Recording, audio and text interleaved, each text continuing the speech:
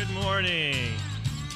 Real quick, if you are a child and would like to participate in the procession of the palms, we invite you to go back towards the lobby by the family room.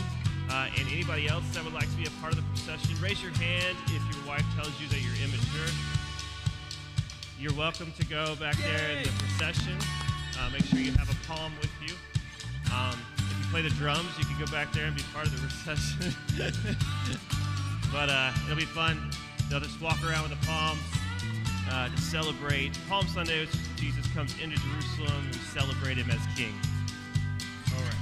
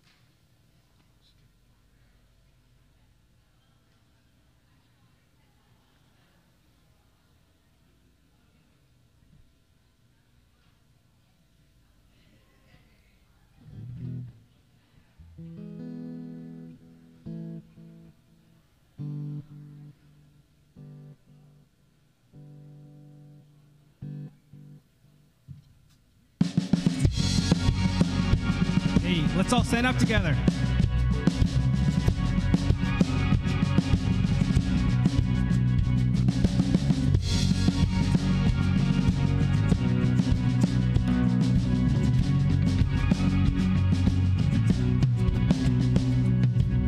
To the King of glory and light, all praises. To the only giver of life, our Maker. The gates are open wide, we worship you.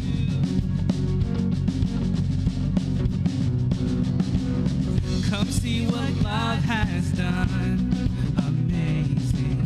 He bought us with his blood, our Savior. The cross is overcome, we worship you.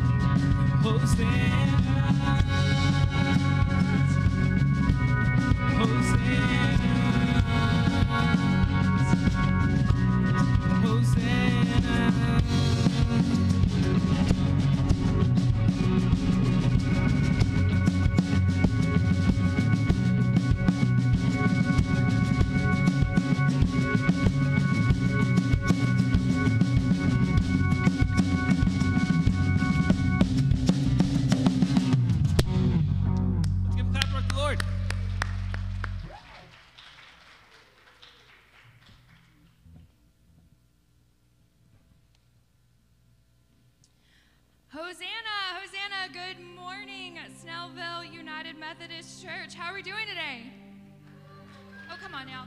Good morning. It is a triumphal day here at Snellville. We're celebrating the triumphant entry into Jesus' triumphant entry into Jerusalem. So we need some energy. Hosanna, come on everyone, Hosanna, yay! Hosanna! Hosanna!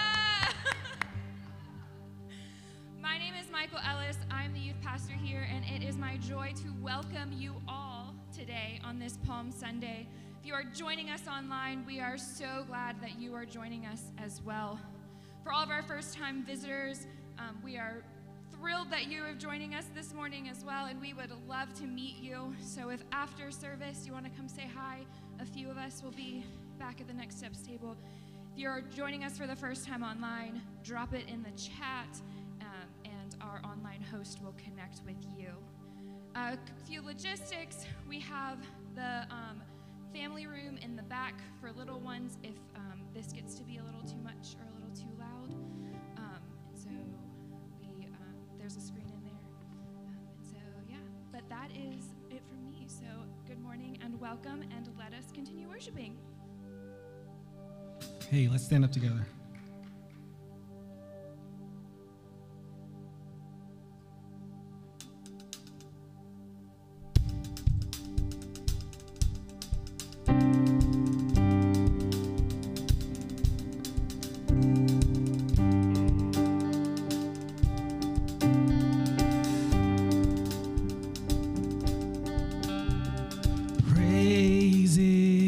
Rising, eyes are turning to you. We turn to you. Hope is stirring, hearts are yearning for you. We long for you. 'Cause when we see you, we find strength to face the day. And in your presence, all our fears are washed away. They're washed away. Hosanna, Hosanna. You are the God who saves us. You're worthy of all our praises. Hosanna,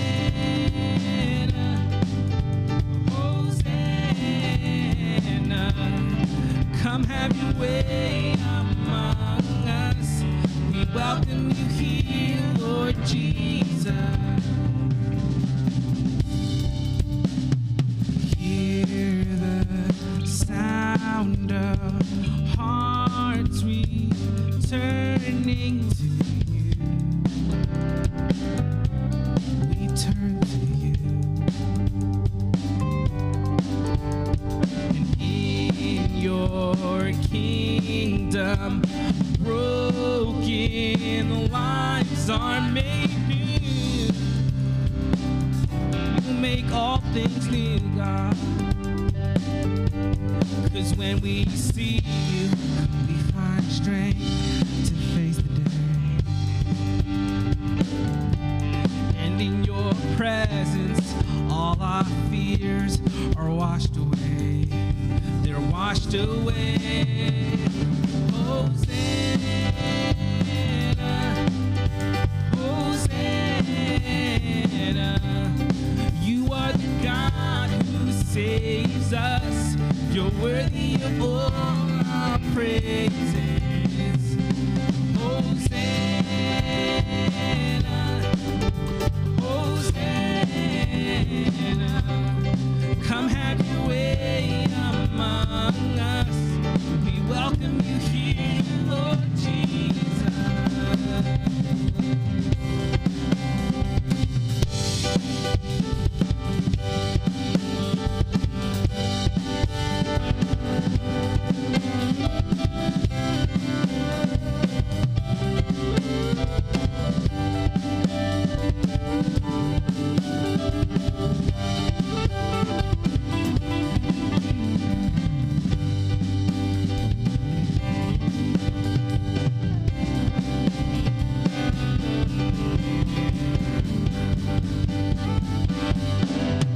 When we see you, we find strength to face the day.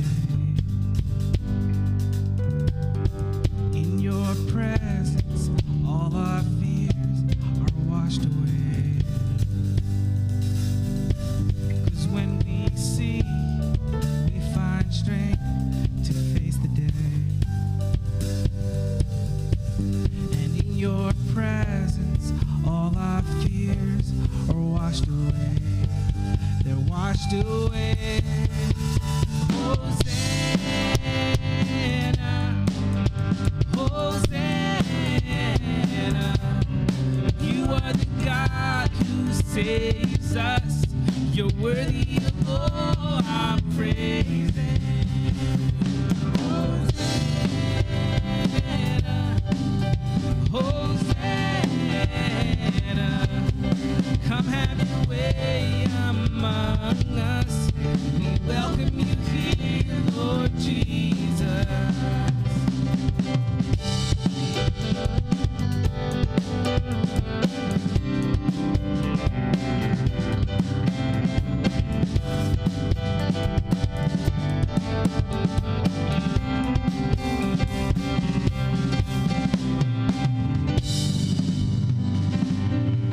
Clap offering to the Lord.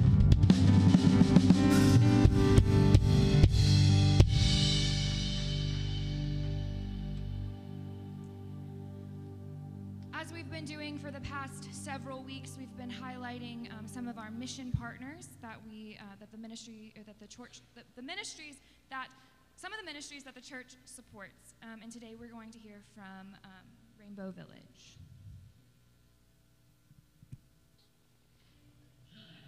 I'm Melanie Hart, CEO of Rainbow Village. Since 1991, Rainbow Village has been supporting families experiencing homelessness. Right now, we're standing in the Family Service Center, where families can come and get support from success coaches and all other administrative staff. We work hard to ensure that families have everything that they need to experience a full life that allows them to forget some of the trauma that they've experienced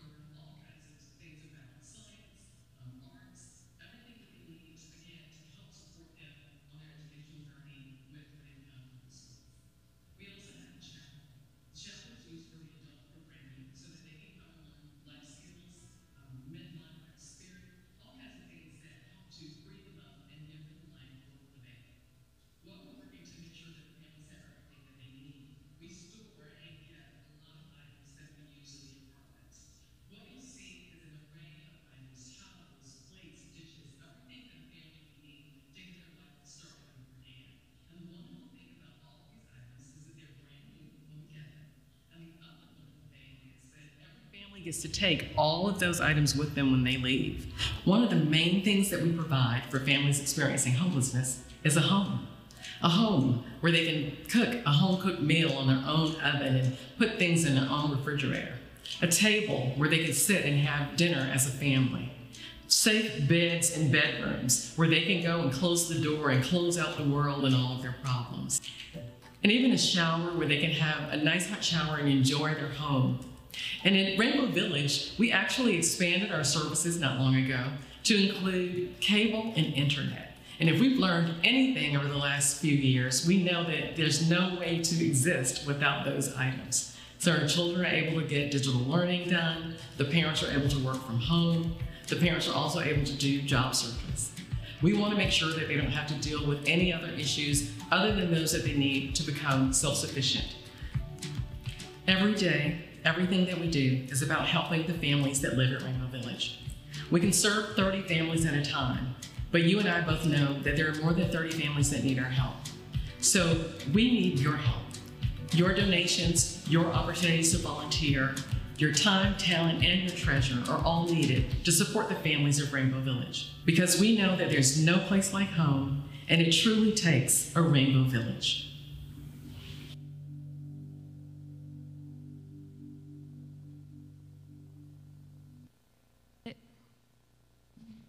Rainbow Village is a great organization that helps families experiencing homelessness in our community. If you'd like more information on how you can help serve, they'll be in the back after the service. There are many ways you can give. You can give online. You can set up a recurring online payment. There are baskets in the back that you can drop off your tithe in person, or you can mail it to the church. As we start entering our time of prayer, we also recognize that there are many joys and concerns in our community. And so we want to lift up the joys on this triumphant day, but we also want to be with those who are experiencing some hardships in this time as well. So there are names on the screen. So as we pray, keep some of these on your heart. Let us pray.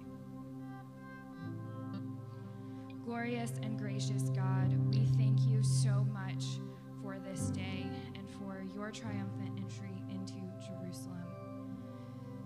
God, we know that not everything is triumphant, Lord, so would you please be with us as we experience just this life, and may we remember that in our hardships you are still triumphant. Lord, we ask that you bless our offerings as well. May our gifts and our tithes and our services and everything that we give back to you and be done in your name for your purpose. In Jesus' name we pray.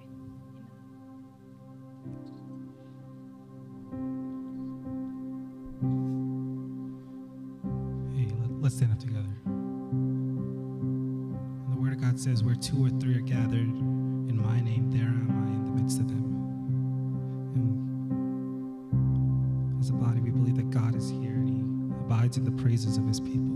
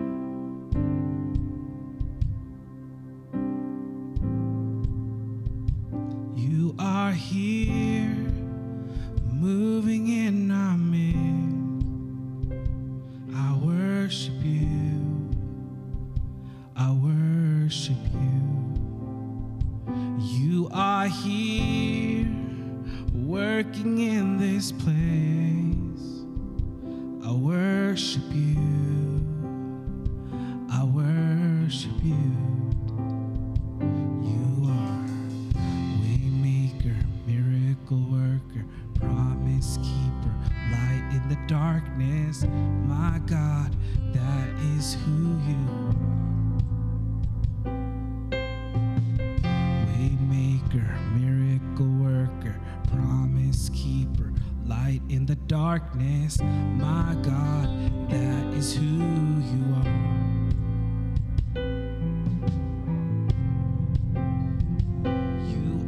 here, touching every heart. I worship you. I worship you. You are here, and you're healing every heart. I worship you. I worship you.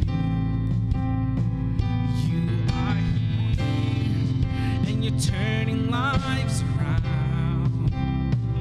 I worship you. I worship you. You are here, and you're mending every heart. I worship you. I worship you. Oh, Waymaker, miracle worker, promise keeper, light in the darkness. My God, that is who you are. Waymaker, miracle worker, promise keeper, light in the darkness. My God, that is who you are. That is who you are. That is who you are. That is who you are. That is who you are.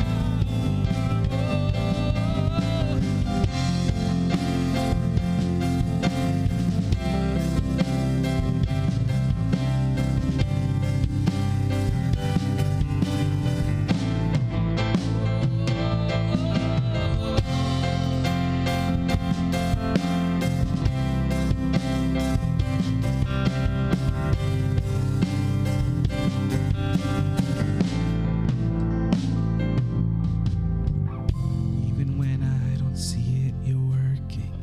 Even when I don't feel it, you're working. You never stop working. You never stop working. Even when I don't see it, you're working. Even when I don't feel it, you're working. You never stop working. You never stop working. Even when I don't see it, you're working. Even when I don't feel it, you're working. You never stop working. You never stop working. Even when I don't see it, you're working. Even when I don't feel it, you're working. You never stop working. You never stop working. Waymaker, miracle worker, promise keeper, light in the darkness. My God, that is who you are. Waymaker, miracle worker, promise keeper, light in the darkness. That is who you are.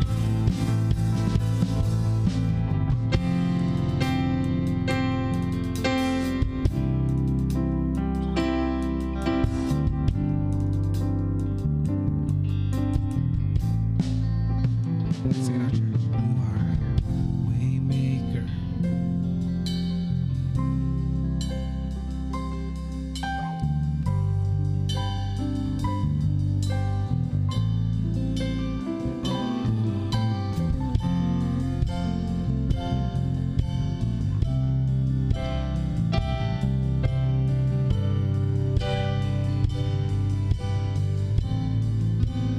That is who you are. That is who you are. That is who you are.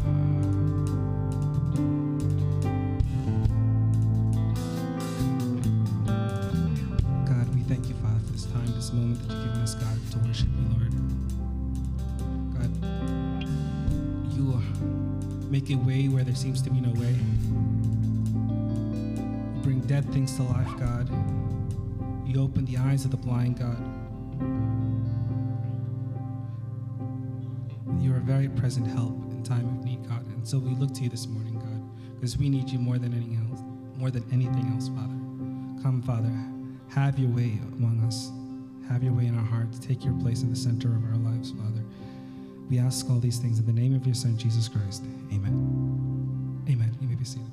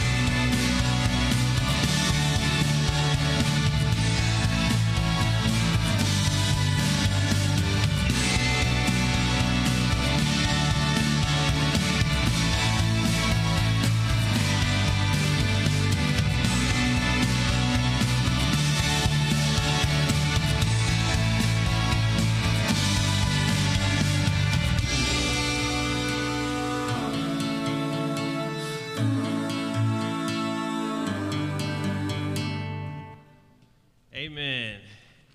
Good morning, y'all. My name's Alex. I'm associate pastor here, and I preach the 9:30 service. And we're having Palm Sunday this morning. If you couldn't tell by the palms, you should have gotten your palms. If you just got here, we had a big procession where everybody was waving their palms. And this morning's also what we call our intergenerational Sunday. We usually do it the first Sunday of the month, but since there was a lot of fun things for kids going on, we wanted to do it this week instead. And so one thing I did was to keep kids entertained during the sermon, or anybody who just needs to be entertained. We made bingo cards out of my sermon. So if you want a bingo card so that you can win a pack of Skittles by filling out bingo, by paying attention to the sermon, do the bingo card. Right here is the word burrito. It's in my sermon. You'll find out later. All right, so we are going to begin. Give me 1 second.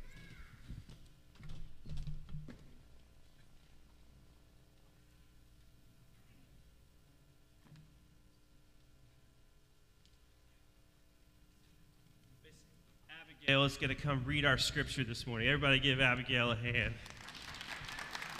But first, I need to find her a microphone. Can I borrow totally? Oh, you got hers? Oh, there we go. All right, so if you open your Bibles up to John 12, verses 12 through 16, it'll be up on the screen as well. Jesus enters Jerusalem. The next day, the great crowd had come for the festival heard that Jesus was coming to Jerusalem. They took palm branches and went out to meet him. They shouted, "Hosanna! Blessings on the one who comes in the name of the Lord. Blessings on the King of Israel." Jesus found a young donkey and sat on it, just as it is written. "Don't be afraid, daughter Zion. Look, your king is coming, sitting on a donkey's colt." His disciples didn't understand these things at first. After he was glorified, they remembered that these things had been written about him and that they had done these things to him. Word of God for the people of God. Yeah. Watch your step.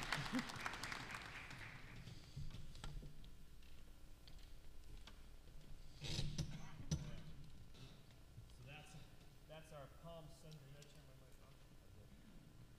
There we go.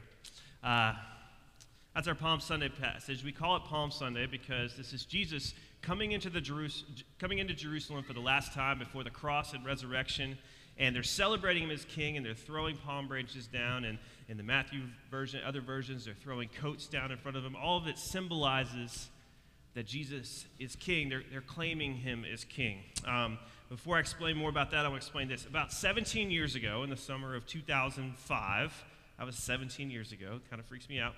I was a camp counselor at Camp Glisten. And my buddy and I, we created a new game we called Battle Ball. And what Battle Ball was, is it was a combination of dodgeball and capture the flag.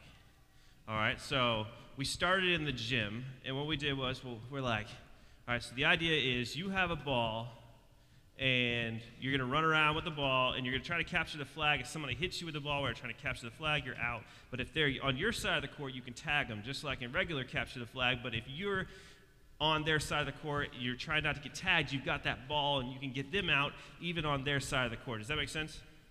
All right, so that was the basic iteration, was they were throwing dodgeballs at each other while also trying to capture the flag. But then we're like, what if we had obstacles, like things to hide behind? And so we got some tables and we laid them down, and so now they had stuff they could dive behind and pop up and hit each other and, and all that kind of stuff. And so then we're like, we need to be even more epic. So we started with 12 kids, and we ended up with 40 kids. And we took these 40 kids out to what they call the back 40 at Camp Glisten. And basically it's a huge field with a road in the middle, which is perfect because the road was the line. And the rest of it was the field, so they put the capture the flag. And so instead of dodgeballs at this point in this huge field, we gave them all hundreds and hundreds and hundreds of water balloons. And so now the kids are chasing each other across this huge field, trying to capture the flag, hitting each other with water balloons. But that wasn't enough because the counselors weren't playing. We were just standing in the middle, making sure that people who got out went out. And we're like, but what if we were the artillery?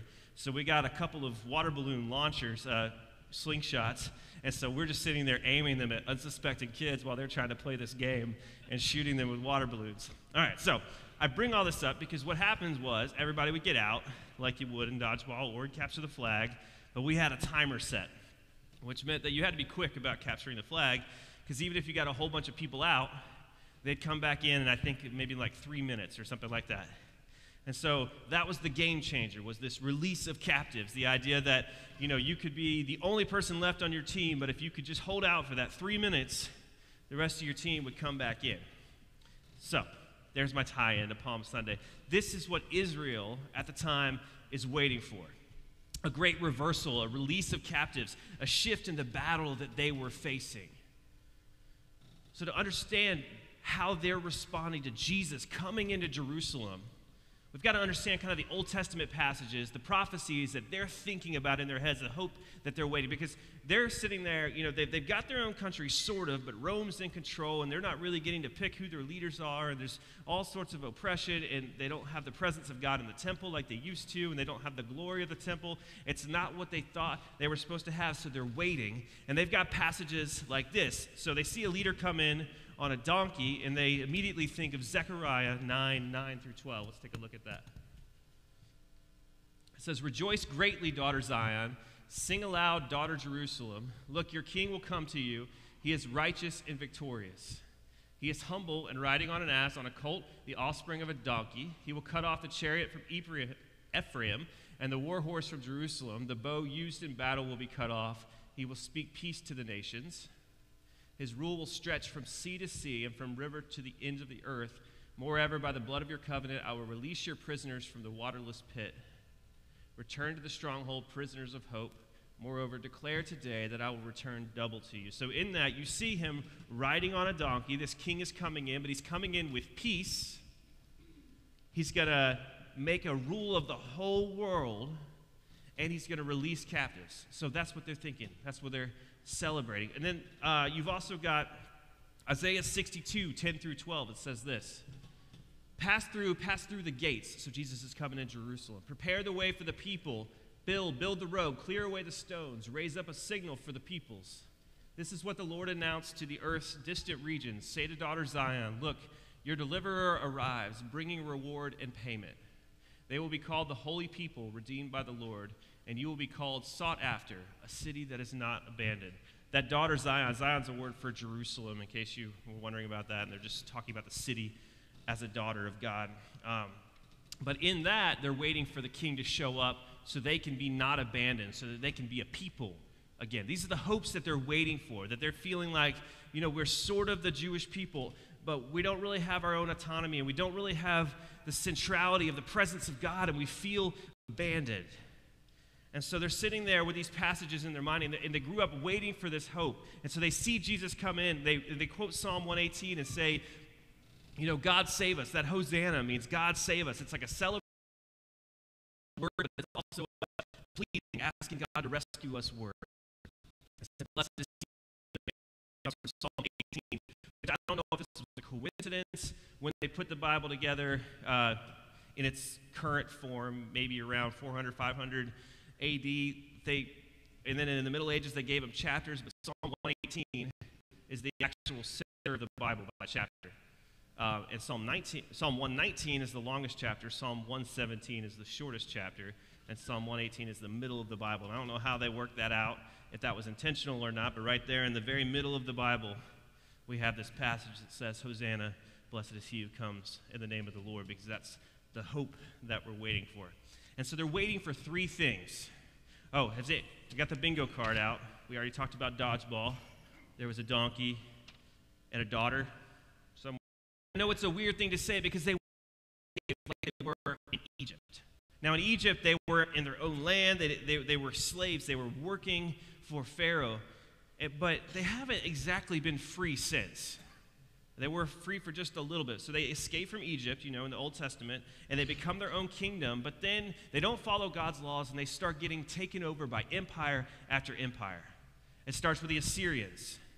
And after the Assyrians, the Babylonians took them over. And after the Babylonians, the Persians took over. And the Persians were kind of like, if you're going to get ruled by a dictator, the Persians were the best, from what I could tell. They were like, oh, yeah, go back, build your temple, go back. In fact, the book of Isaiah even calls Cyrus, the Persian leader, a Messiah figure because he rescued them from Babylon. Now, if you get into real Persian history, they were still pretty rough people. But as far as they go, if you had to pick from the 5 empires that they were taking over in succession, the Persians were probably the best. Somebody who knows more about history might come at me about that. But the Persians were letting them rebuild But then, after the Persians, that Alexander the Great guy came and he took over. And then there was kind of this weird empire where Alexander the Great's kingdom split into 4 different pieces, and one of those 4 pieces took over Israel. And then along comes the Romans. So they have spent from probably about 700 BC to Jesus' time being oppressed by one empire or another.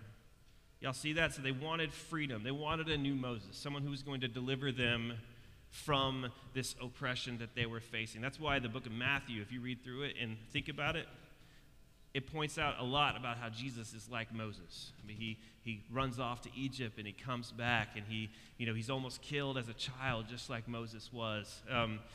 All this symbolism is supposed to make them think this is Moses. But along the lines, they're thinking the history of Egypt and this need for freedom, but they're also wanting a return from exile. That's the second thing they're hoping for, because exile was different. So exile was when they got removed from their land. But at the same time, exile was a loss of the presence of God. So they got their land back, in a sense. They're living in Israel. But the presence of God, yeah, is a good one? Presence was in there? Oh, bingo. All right. On your way out, you don't have to do it right now, but on your way out, we've got Skittles back there. Why don't you see if you can get blackout? That's where you get the whole card. Because all of that should be in my sermon at some point. Except for free. I don't know. Oh, I said it. There it is. Anyway, so exile, they had the land back, but they didn't have the presence of God. So when the Romans finally conquered Israel, the general that took over Israel was a guy named Pompey, and he was right before Julius Caesar, and so like 70 BC-ish, he goes into Israel, and he's trying to act reverent, but he was like, I've heard great things about your temple, that there's something really special in this holy of holy places. And they had, if you read like some of the stuff that was being written about Israel but not by Israel, they were all trying to guess what was in there. They were like, well, maybe there's like a flying cow in there, or maybe there's like, maybe they've got some Greek slave that they're making give oracles, or they tell us crazy stuff. And so Pompey goes to the Holy of Holies, which he shouldn't have done, but he thought he was being polite, but he wasn't. And he pulls back the curtain, and there was nothing there. The Ark of the Covenant had been lost hundreds of years before.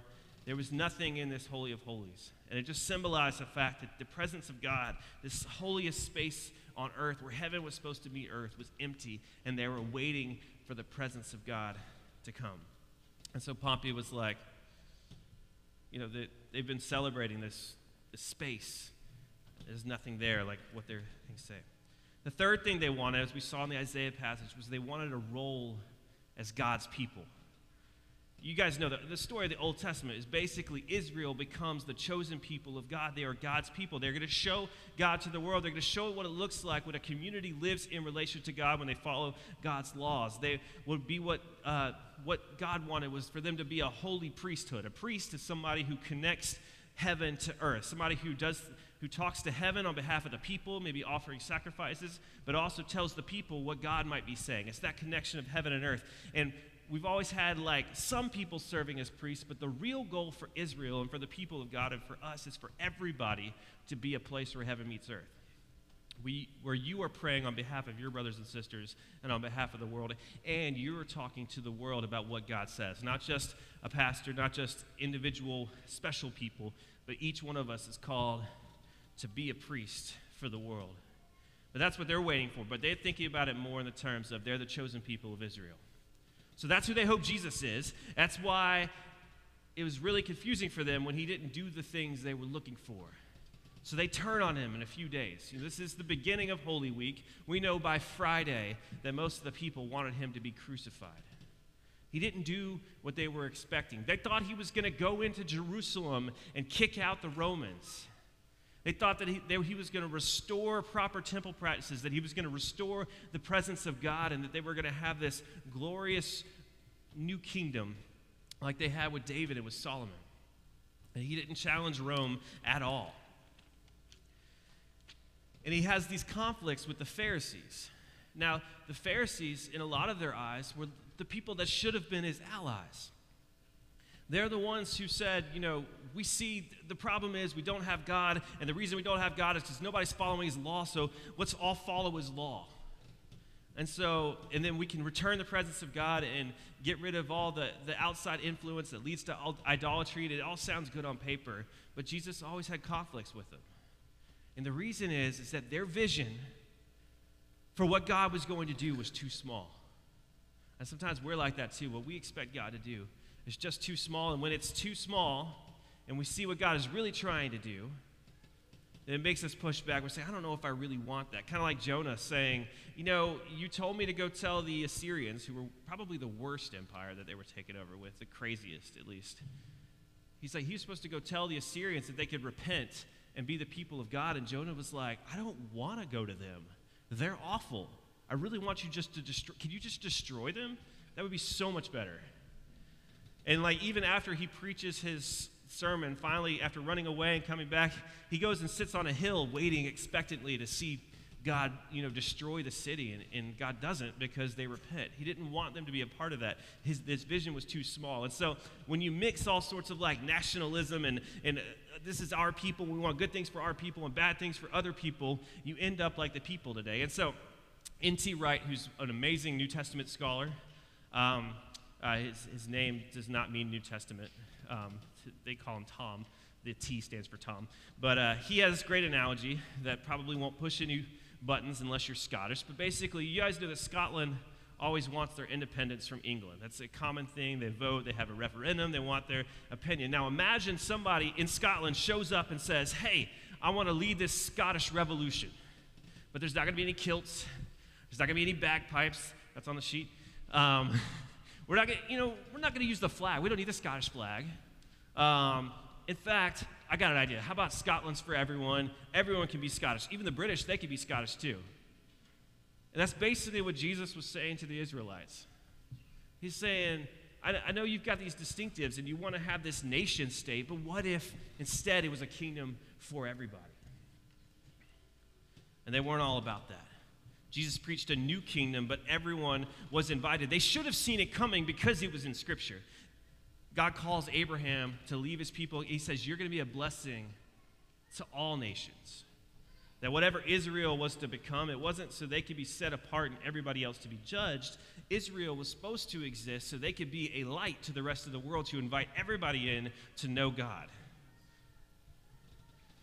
I mean, Isaiah says it over and over in the prophecies that they're thinking about when they're waiting for a Messiah. He's saying all people are going to come to the temple. All people are going to understand the presence of God. God's going to have peace across the whole earth, not just for Israel. But they wanted it just to be for them because they were tired of being oppressed. So that's kind of a test for us with what we want to see happen in our world. Think about whatever you think is wrong with this world. And now think about, don't say it out loud, and Kim, don't point any fingers, but who's responsible for all the problems? Good job, you didn't point it out. Who's responsible for all the problems? Now imagine that being fixed, and you've got the community that you want. The people that were responsible for the problems, are they invited to be a part of that community? That's the test, that the vision we have for what this world should look like is Jesus' vision. That if you think there's injustice or oppression, and you think some people are taking power and using it wrongly, if your version of how the world works perfectly involves those people also experiencing the joy of community, that's how we have the big picture of Jesus. And it doesn't sit well a lot of times because we're like, but we want justice, and justice means punishment for those people. That's what Jonah was mad about. That's what the people were mad about. That's why Jesus' vision is so much bigger. They couldn't stomach that, so they turn on him. They call for the power that they wanted freedom from. They asked Rome, remember, they want freedom from Rome, to kill the one who would be their Messiah. That's what happens when we don't have a big enough vision. We'll capitulate to some kind of use of power to deal with the other use of power that we don't like, and we end up like Pompey. Like I said, this emperor came in, he took everything over. He was king of the world. He was the best general in Rome. He didn't make it like 20 years before Julius Caesar killed him, and then we all know what happened to Julius Caesar and the Roman Empire and everything. You can't live like that. If you take power like that, if you expect power to work like that, it will turn on you. That's why maybe we should look into this bigger vision where we do forgive and we do invite all people. And so that's the sad irony. So the power we try to wield coercively ends up turning on us. But the beautiful irony about Jesus going to the cross is that he intended for that to happen. They wanted to deal with Jesus, but he wanted it to happen. The cross was the battle for him to actually become king. Palm Sunday is about them calling him king, but not really understanding. The cross and the resurrection are about him actually becoming king. The cross was the battle. He defeats Satan on the cross. The resurrection was the outcome. The resurrection was the declaration. We won the battle. The ascension is him taking his throne. This is all about Jesus becoming king. And so let's talk a little bit about what the cross does and how it leads to the things that they were hoping for. Number one, the cross redeems from slavery. They were enslaved. They were enslaved politically, but they also were enslaved in our hearts, just like each one of us. And so what Jesus did on the cross was, first of all, he rescued us from death. Because if we don't have to die, if we die and we rise again, we no longer have to fear death, that's a great hope to have. Amen? That changes everything. I mean, most power, coercive power, empires, tyrants, dictators, whatever, their big power that they have over us is that they can kill us. And if they can't, or if we just come back and we're not scared of that, we can live in a freedom even in the midst of oppression. Number two, we have freedom from sin. Because it wasn't just the political powers that killed Jesus. There was a demonic force killing Jesus. Satan wanted Jesus dead. But what he didn't know was that by doing the worst thing possible to Jesus meant that when Jesus walks out of that grave, he has no more power. Like, what more could he possibly do than kill the Son of God? And so he says, I even have power over that. And so now we're free from evil. We're free from sin. He took the worst that the devil had to offer so we could be free. It's not what the people were expecting because it was a bigger freedom. Now, it's a freedom that can lead to political freedom. It's a freedom that can lead to community freedom, but it's also a freedom from the brokenness in us. That's a big freedom. So if we accept Jesus' actions for ourselves, what Jesus did on the cross, and we say, I want that for me, we have that freedom. Freedom to no longer fear what the world could do to us. Freedom to no longer be bound by our own brokenness. Now, it's not something that happens overnight. Each one of us is bound by our habits and by, our thought patterns, and we have to work that out with God to be transformed, to really experience that freedom. But now it's a choice, where it used to be, I'm going to make this bad decision and I can't help it, to I can work with God to move into a new life. I can be a sanctified person. I can live into the life that Jesus has for me. Now, I do want to say this, that it could sound like I'm saying we don't need to worry about justice in this world. It could sound like I'm saying, well, we have freedom in our hearts, so it doesn't matter, what our boss does to us or what politics do to us. But that's not what I'm saying. We still work for justice. And I say this all the time when I talk about the end times. Whatever we think the next world's going to look like, whatever justice, peace, whatever in the next world, that's what we work for now. But we can have a peace in the midst of the frustration that the world takes longer to fix than we thought it would and the setbacks, because we know that the next world is going to be perfect. Second thing is that we have a return of the presence. Remember I said they wanted freedom, but they also wanted a return from exile. So we have a return of the presence of God. Again, it's not what they looked like. When an ancient Jew thought about the presence of God, they thought about the fire and the cloud in the Exodus story. They thought about the glory, the Shekinah glory sitting over the temple. They were looking for that. Instead, God himself as a man walked into their midst or rode on a donkey. Better yet, he offers his presence to us. When Jesus ascends, he sends the Holy Spirit. So now instead of a cloud or it's a Shekinah glory in the temple, the presence of God that was in the temple was in each one of us. But again, if somebody gives you something different than what you asked for, you get suspicious. You go to a burger restaurant, they give you a chicken sandwich that you didn't order, you get suspicious. Chances are they messed up your order in that case, but here, God was giving us something better, but we were suspicious. They wanted to change Israel. They wanted hope for Israel, but instead, Jesus changes the whole world. They wanted their land back, but instead, if the presence of God is inside of us, wherever we walk becomes holy ground. The presence of God returns to us, to comfort, to be with us in the midst of any situation, not whether or not we have land. So we go into this new life. We could say, Hosanna, God rescue us, and it could be a cry for help, but also a celebration. The last thing they were wanting for was to be the people of God. In Jesus, we become the people of God. Like I said, Israel was created not so they could be set apart from all the evil nations, but so that they could show all the evil nations what it looks like to follow God.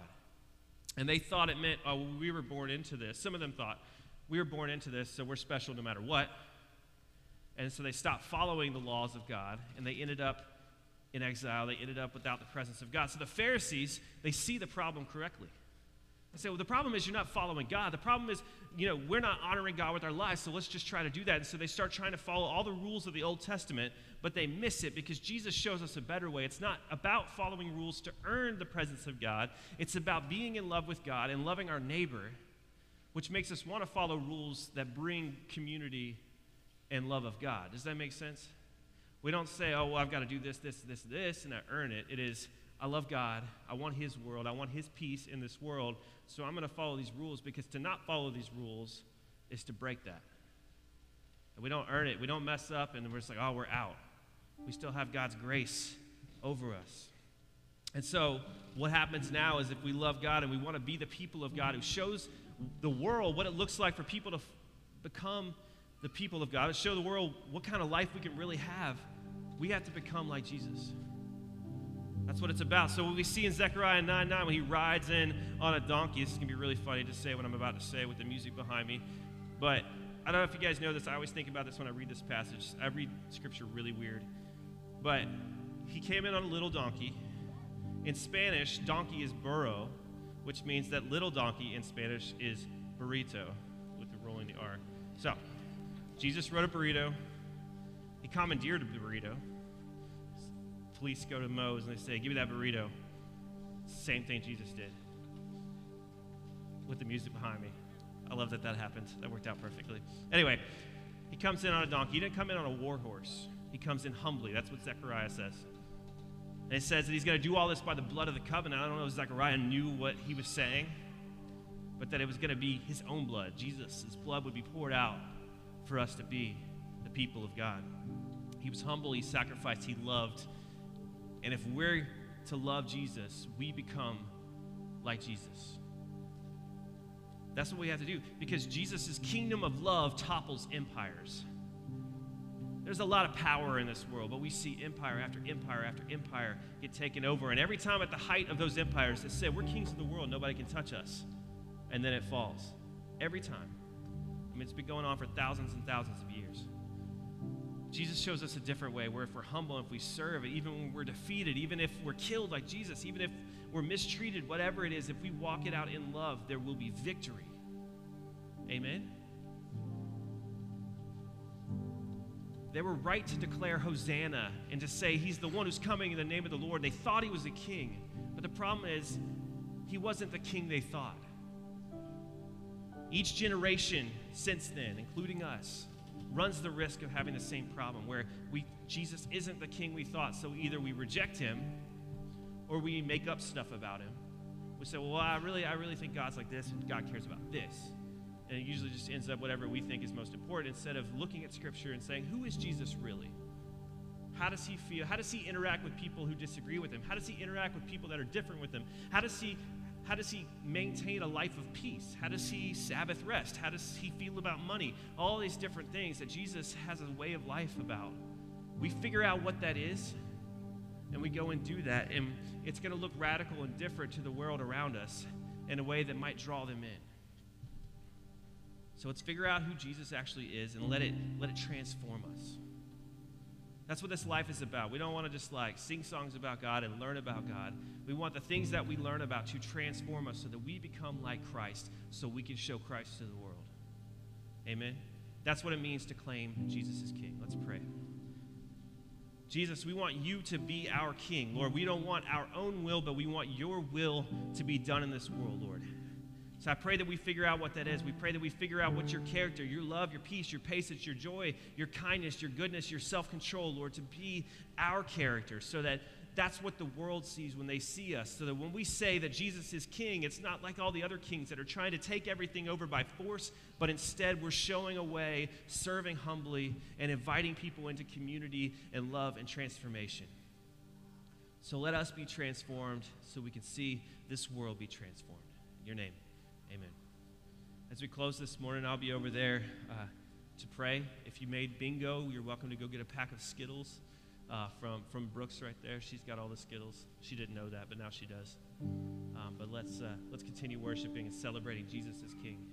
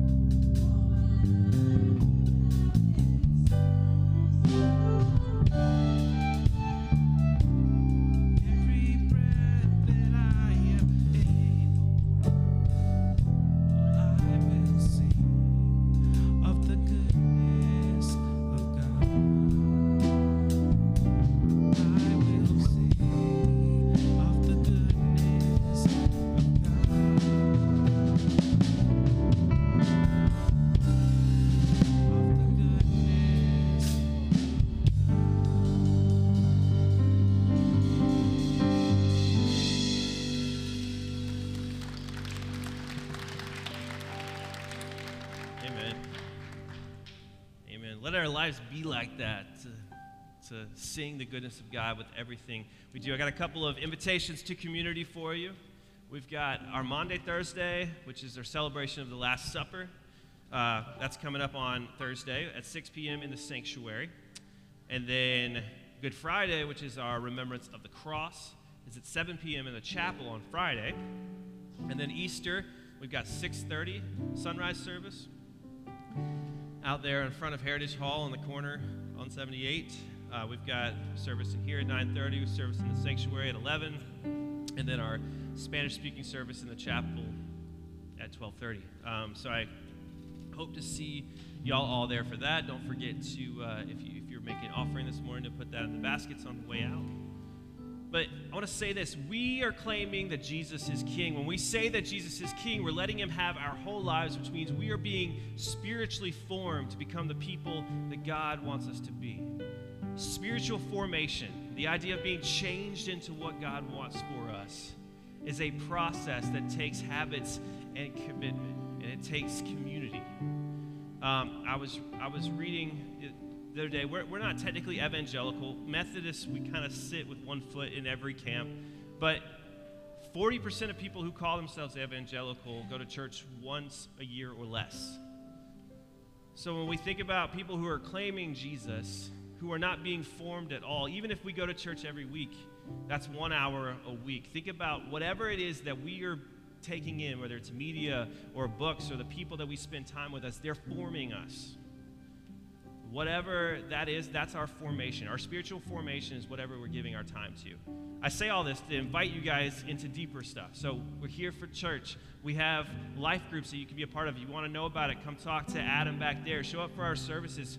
Find ways to spend time on your own in Scripture and in prayer. Let that form you so we can be the people the world needs us to be, that God wants us to be, so we can show his light to the world. We have to be formed with a commitment and habits to be who we're going to be. We got to rewire our brains, as it says in Romans, that we want to be transformed by the renewing of our minds. That takes time. Any habit you've ever built took time to build. We want to make that muscle memory, to cry out to God, to step out in love, to offer kindness first. Those are things that we can build over time if we'll commit to that. So get with community, be with God alone, celebrate and worship, and let's do that. Let's announce that Jesus is King so we can see him rescue the world and use us to do that, to build his kingdom. All right. Go in peace. You're dismissed.